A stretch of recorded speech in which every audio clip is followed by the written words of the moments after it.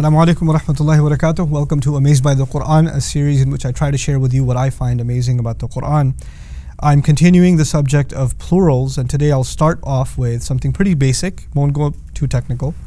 Two words I'll compare with you in Arabic are as-sama. Sama means the sky, and as-samawat means skies. Okay, so sama means sky and samawat means skies. Obviously, when you hear that, and if I ask you which one do you think is more, you would say samawat, skies, is more. But technically that's not true. The word sama in Arabic is an infinitive. What that means is whatever lies above. Whatever lies above. Now when you say whatever lies above, I mean, let's not use the word sky anymore, let's use whatever lies above. Then you haven't placed a limit. You've actually referred to something unlimited.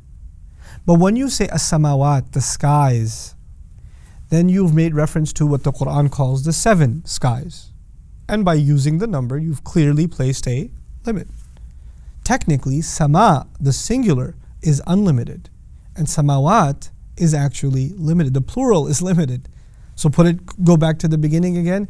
The Quran's language suggests that sky, singular, is unlimited, and skies is actually limited. It's counterintuitive when you think about it in English, but it's the opposite in Arabic, okay? Now, Allah says in one place, قَالَ رَبِّي يَعْلَمُ الْقَوْلَ فِي السَّمَاءِ. My master, he said, my master knows the word in the sky. My master knows the word in the sky. Now listen, another surah, Al-Furqan. قُلْ أَنزَلَهُ الَّذِي يَعْلَمُ السِّرَّ فِي السَّمَاوَاتِ. Tell them it was sent down by the one who knows the secret in the skies. Plural. Now two expressions. The word in the sky, the secret in the skies. Okay, why is one of them sky and the other one skies?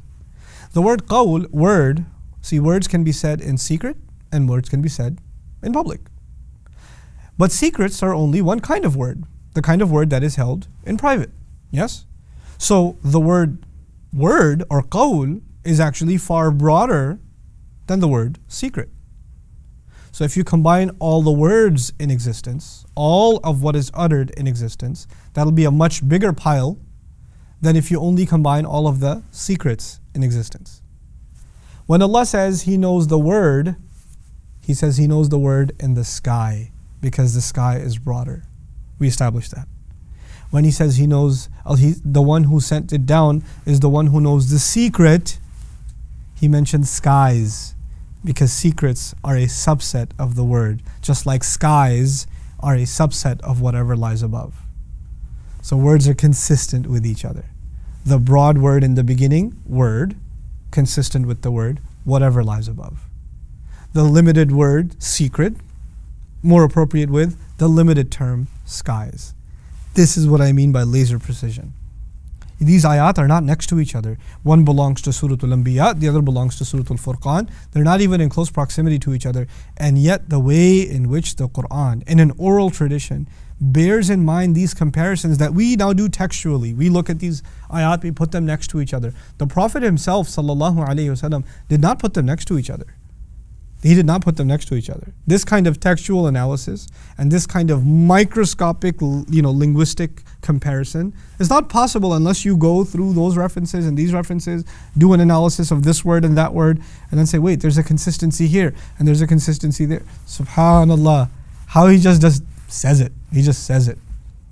I want to remind you of something I said in the beginning of this series, and I'll keep saying over and over, is that the Quran is something that has come to us as an oral tradition primarily and is not subject to an editorial process.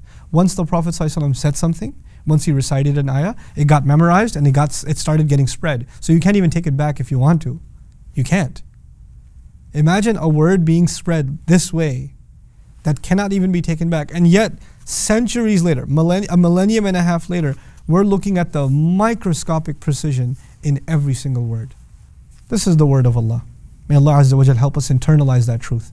Barakallahu li wa lakum. Wassalamu alaikum wa rahmatullahi wa barakatuh. Assalamu alaikum wa rahmatullah. If you enjoyed this video, please do share it with friends and family. If you want to see more videos from this series, click on the box at the top. If you want to see other videos, click on the box at the bottom. And don't forget to hit the subscribe button. Thanks.